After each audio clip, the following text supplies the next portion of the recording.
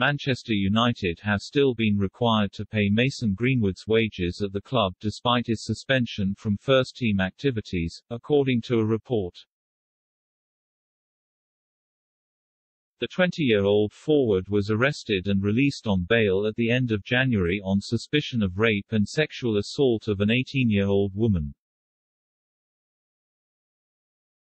United immediately suspended Greenwood following the release of disturbing videos and images across social media, meaning he would be unable to participate in training or matches during the investigation.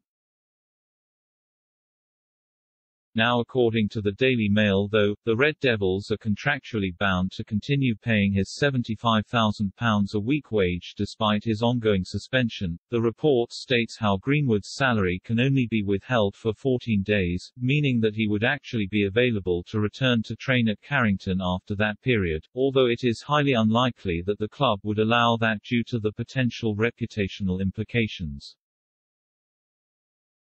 Although he is set to continue receiving his salary, Greenwood was dropped from his Nike sponsorship deal following the allegations, and did not receive any compensation due to a clause put into the deal by the sportswear firm.